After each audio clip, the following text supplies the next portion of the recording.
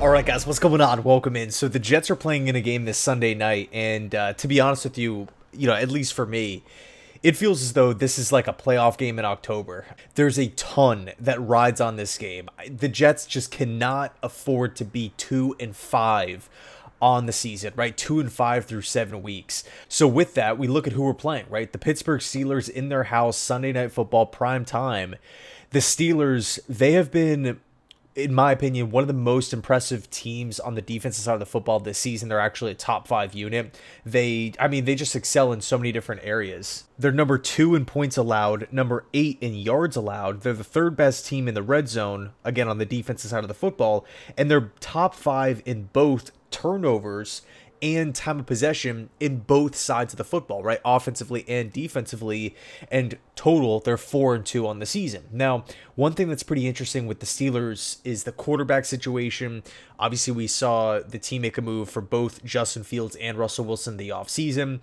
Russell has been dealing with a calf injury, so we've seen, initially Russ was named the starter, then the team transitioned to Justin Fields for the first 6 games of the season, and, the offense definitely hasn't been, high flying, super productive or anything like that, but it is efficient, right? They just don't really turn the ball over all that much. They control the clock, and, I understand that Justin Fields is not a top 5, top 10 quarterback in football, but he has 5 passing touchdowns to only 1 interception through these 6 weeks. And granted, it's not like they're asking him to throw 40 plus times a game weekly, and, they're putting the game on Justin Fields' plate and saying, hey, go win us the game. It's more so, can you manage it? Can you make smart decisions? And again, right, 5-1 TD to INT ratio, and then you factor in the rushing touchdowns, 5 more. So 10 total touchdowns because of Justin Fields to 1 interception. Here's the deal, though, right? Despite those effective and efficient numbers, it's looking like he could be the starting quarterback for the Steelers this Sunday. But personally, I honestly would not be surprised if we see a little bit of both. Could this be, maybe some coaching kind of theatrics within the media to where it's like, oh, interim head coach Jeff Ulbrich, a team that's coming off of the 3 straight losses, we're not going to just give you the answers to the test here. We're going to just keep it up in the air, right? It could be Russ, it could be Fields. We're leaning towards Russ, but we're not going to actually officially name him as the starter. At least that's the case, at the timing of this video here. Now, whoever we see at quarterback, right, Fields or Russ, it's going to be a difficult game. Why? Because the Pittsburgh Steelers simply do not beat themselves. They come prepared week in, week out with a solid game plan. And in the event that they do start off a little rocky on the defensive side of the football, they've shown an ability to adjust midway, right? Like adjust on the fly to clamp opposing offenses. So many talented players on that Pittsburgh Steelers defense. Minka Fitzpatrick's one of my favorite players in the game, of course, right? TJ Watt's kind of the headliner at the edge position, but man, oh man, it's a veteran defense. They're well coached, and we're playing in Pittsburgh on prime time. Like, this is like put up or shut up for the New York Jets. Like, this is about as difficult as it can get in a mid-season game with a lot on the line. So luckily for the Jets, we're going to be rolling into Pittsburgh with Davante Adams.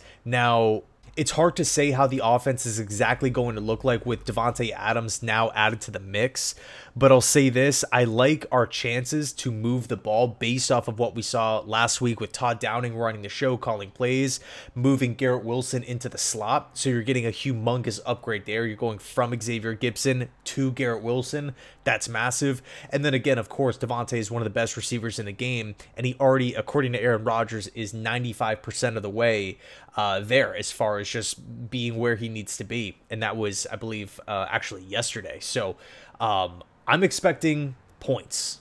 And I know it, again, we're in Pittsburgh playing a good defense. I'm expecting points. No more excuses for the Jets team. No more excuses for the Jets offense. It is time to roll. I agree with Garrett Wilson's tweet where he said, hey, you know what? We got to go, and we got to go now. I agree. It's time to start getting in the end zone. And I think things are trending upwards. Again, we lost. We beat ourselves against the Buffalo Bills. Give them credit, but I mean, just squandered opportunities after squandered opportunities, right? I want to say in all 4 quarters, we shot ourselves in the foot. Whether it's a missed kick, whether it's a bad throw, whether it's a turnover to lose the game in the end from Rodgers. Was that Mike Williams running the wrong route? According to Rodgers, it was. Penalties. you name it, drop passes, like it was probably there.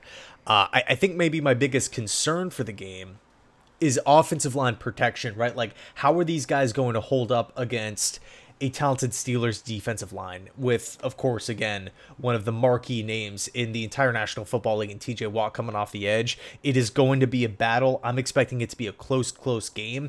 One thing that I did find pretty interesting, the Steelers were the Vegas favorite earlier on in the week.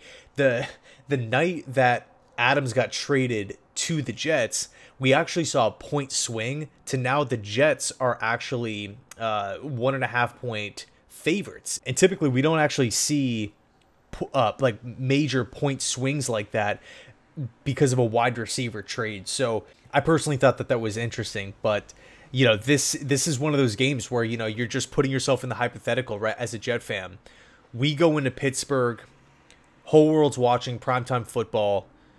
We've been embarrassed 2 times on primetime football this season, right? Obviously last week against Buffalo, just a disgraceful performance, and then getting blown out in week 1 against the 49ers. If the Jets can manage to win this game, it kind of feels as though, you know what, this is like a soft reset. Now the season is really going to, you know, kick into high gear and start moving. We've seen Aaron Rodgers go on runs mid to late, you know, in the mid to late portions of NFL seasons before. Granted, that was in the, you know, Packers days of Aaron Rodgers, and we are years removed from that. But you know, you're watching Rodgers. There's still gas left in the tank, and look, it starts this Sunday, right? Whatever has happened has happened. Hackett issues, Saleh firing, whatever it is. Now it's time to go. Now is time to walk the walk. So we need a result. We need a W desperately. We cannot go on a 4-game losing streak moving forward throughout the season as a 2-5 football team. It's just simply unacceptable. I'm viewing this game as a must-win. I know not a lot of people are, and that's totally fine, but I really feel like the Jets need this one. We need it bad. So anyway, let me know your thoughts down below in the comment section. Thanks so much for watching, and as always, the sponsor is from SeatGeek, the #1 rated ticketing app with over 28 million downloads. They currently have over 70,000 events right now, ranging from sports, concerts, you name it, it's probably on SeatGeek, right? And my favorite thing about SeatGeek is that they rate each ticket, right, based off of price, based off of seating position within the stadium. So, for example, if you search up a local game, or there's something that you want to go to, and there's an 8 or a 9 or a 10, which is highlighted in green, that's a really good deal compared to the tickets on the site where they're rated a 2 or a 1 or something like that, highlighted in red. Obviously, you'd want to go for the better deals. So I like how there's that clarification in there. It kind of takes thinking out of it, for me at least. You could use my coupon code Jetscentral for $20 off your first purchase with SeatGeek. But yeah, it's always such a huge help, and shout out to SeatGeek for sponsoring the video.